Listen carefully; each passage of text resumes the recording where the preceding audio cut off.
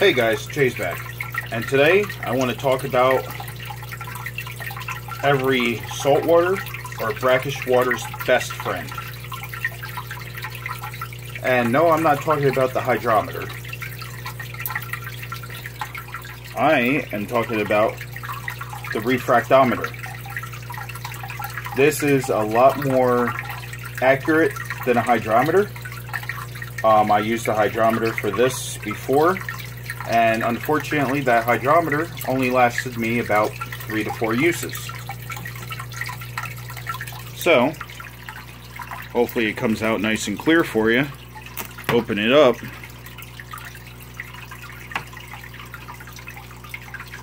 So you get your cleaning cloth.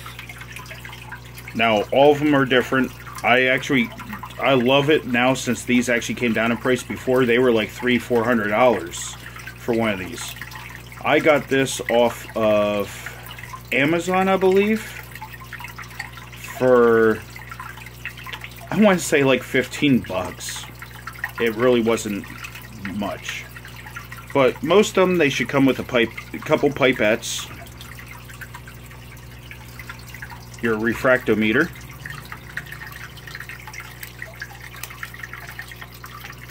it also comes with a little screwdriver to adjust. Underneath this black piece is a screw, which this I already have calibrated. To calibrate these, you want to put 3 drops of distilled water on here, close it up, and turn that screw until it hits 0. These are extremely easy to use. They are fantastic. And today, I'm going to show you, hopefully it shows up on camera really well, but I'm going to test this water. It should be probably about 1.010, about-ish. That's usually where I try to keep it for the crabs. Sometimes I'll take it a little bit higher, like to 1.015. But lately I've been keeping it at 1.010. The crabs seem to like it. Of course, none of them are going to make an appearance, but that's normal, isn't it? So first, take my refractometer. Actually, I'm going to make this a lot easier on myself. First, I'm going to take my pipette, get just a little bit of water in there. I'm going to set it up here to the side, and give me 1 second. Okay, sorry about that. I wanted to put the piece of glass down so that way I can kind of do this one-handed. So I'm going to lean it up on there. I'm going to take this pipette, squeeze just a little bit of water out. I want 3 drops on this. So 1, 2, 3. Okay, I can squirt the rest of it back into the tank. I'm going to take this right here, and I'm going to close it and make sure there's an even spread across there. Now what you do with this is you'll take it and you'll look through this end. So let's hold it above this tank. See about getting the camera up here as soon as I can hit it. And you can see right there, I am dead on at 1.010. And that is my salinity for my brackish water tank. Pretty cool, isn't it? So,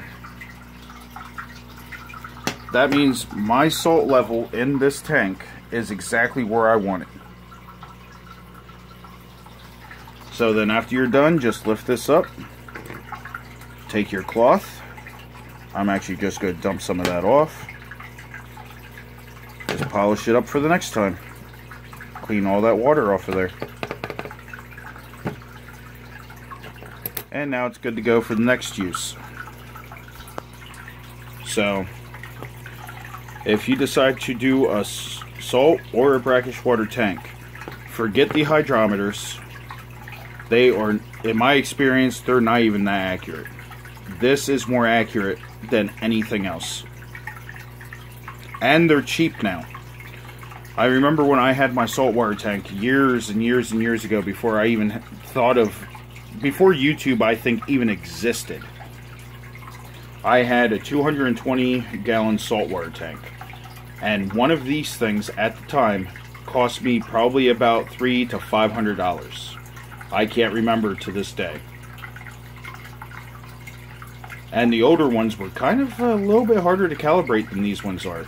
But this one, like I said, I got off of, I believe, Amazon. It was like 15 bucks. Now, just keep an eye out because they have all kinds of different ones for like measuring your beer, like the hops content or alcohol content or something like that. They have one for measuring honey. Make sure you get the one for salinity.